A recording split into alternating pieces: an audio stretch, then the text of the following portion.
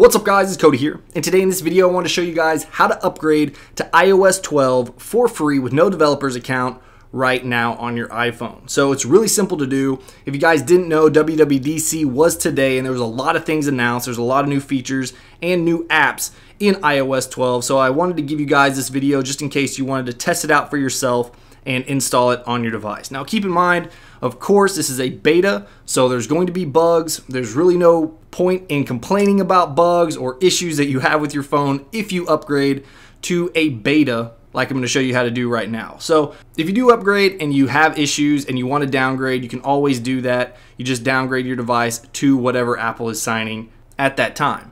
Now, I would recommend if you do want to jailbreak that you keep your device on 11.3.1. There's very possible going to be a new jailbreak being released really soon. So that's just a word of caution if you are going to upgrade to iOS 12. So here we go. Let's go ahead and tap on Safari, and we're just going to go to this website right here. And I'll put a link in the description below for you guys to click on. And it's basically going to give you two buttons right here, slow download and the turbo download. So you just want to tap on slow download because it's free. And this is just a beta profile, so it's really small. So it shouldn't take long to download at all. So you should get this little pop-up right here. So we're just going to tap on allow.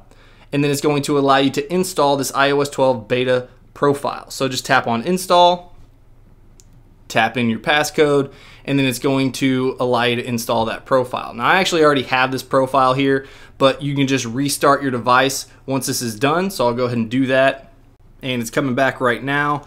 So once it's back up, it's going to be really simple to upgrade. It's just going to be an over-the-air update. So you're just going to go into your settings, tap on general, software update, and then you'll be good to go. So let's go ahead and tap on our code in.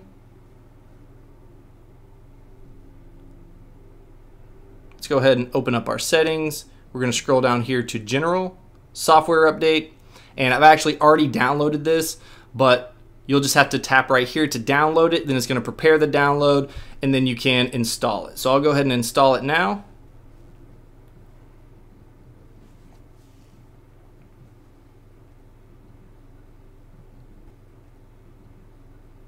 Now, of course, it's going to be really congested because everybody's going to be trying to download this, but it hopefully won't take too long. I actually already used this method on an iPhone 7 Plus. It installed perfectly, so I just wanted to test it out before, I showed you guys how to do it. So this is on my iPhone 10, and hopefully it won't take too long to install, but once it's complete, I'll let you know how long it took.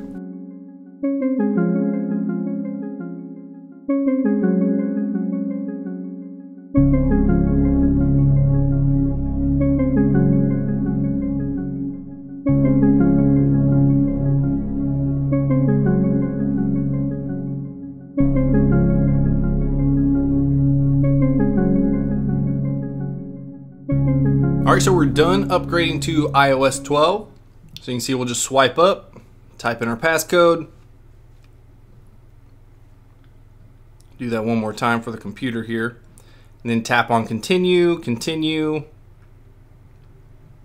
Agree to the terms and conditions. We'll set this up later in Wallet. Need to do that right now. And just get through all of these, and you can swipe up, and we'll go into our settings on general, about, and you can see we're on iOS 12. So we should have some of the new apps as well. So you can see the new measure app. So this is basically going to allow you to measure things with your iPhone to make things a whole lot easier. You don't have to use a tape measure or anything like that. So this is definitely iOS 12. I just wanted to show you that this method does work, and if you want to check it out, this is how you do it. All right guys, I'll go into more depth into iOS 12 in later videos. Let me know what you guys think about iOS 12, and of course if you have any issues installing iOS 12 on your device, make sure you leave a comment in the comments below. Help each other out. And also, if you find features that weren't announced at WWDC, make sure you leave a comment in the comments below. And if I find something in the comments that I haven't found myself, I'll be sure to give you guys credit in the video when I do a video on the top features. All right, guys, that's all I got for this video. Hope you guys enjoyed it. And if you did, make sure you hit that like button. Of course, if you guys want to stay up to date with everything Apple and anything else I want to cover, make sure you hit that subscribe button. And I'll see you guys in the next video.